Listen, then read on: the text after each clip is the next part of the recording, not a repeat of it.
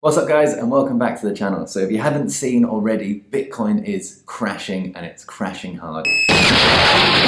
We went down to a low of $34,700 last night, or this morning, or middle of the day, wherever you are in the world. But this is pretty intense stuff. And I just wanted to make a quick video to give you my opinion on what's actually happening right now and whether or not you should be selling or holding or just maybe running for the hills and crying your eyes out. So if you've been following my portfolio updates, you would know that about a few days ago we hit an all-time high of $77,000, which is absolutely incredible.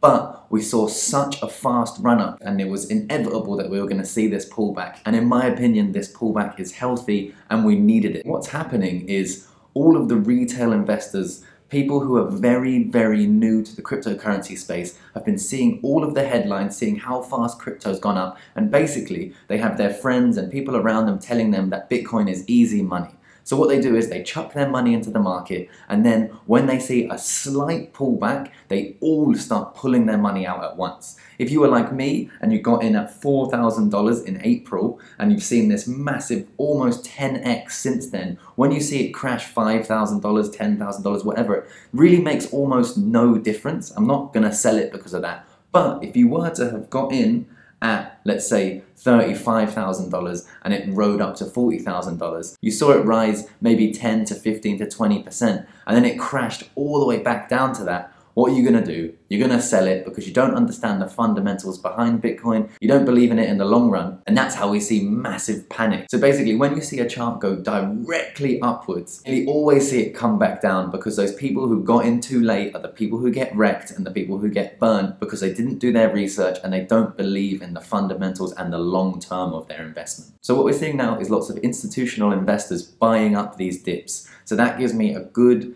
feeling that we're going to be down here for a little bit of time and then we're going to be shooting off into the atmosphere again. This is completely normal, and it's what's called shaking out of the weak hands. People who got in too late are getting shaken out of the market, because basically what we want is we want people who are in it for the long run. And then that way, as we go up, we know we're not going to see any of these sharp declines. So on the way up, we need to have these 20%, 30%, 40% corrections to get rid of the people that were always going to sell. And then that way we get to ride this wave all the way up to possibly 100K this year. So that's my idea of what's going on right now in the world. I'm still holding my portfolio. My value is $64,792 as of recording this on January 11th. We've gone up $4,000 this week, $29,000 this month. So it's all kind of crazy. If you don't know my journey already, I started in 2017. I bought a bunch of Bitcoin. I made a lot of money, and like a lot of people, I lost pretty much all of it. That money is still held in my portfolio within ICX. I've never sold it. I'm still holding it now. Between February and April, I then put in another $10,000, and since then I've been riding this wave. It's been pretty crazy. If you guys are new to the space, then please consider smashing that subscribe button so you can join me on my journey of learning and teaching you guys. And also, what I suggest is if you're thinking about getting involved, start off slowly and look into what dollar cost averaging is and do that. And then that way you can make the best whether or not we go up or down, and you can average the amount it costs you to get in.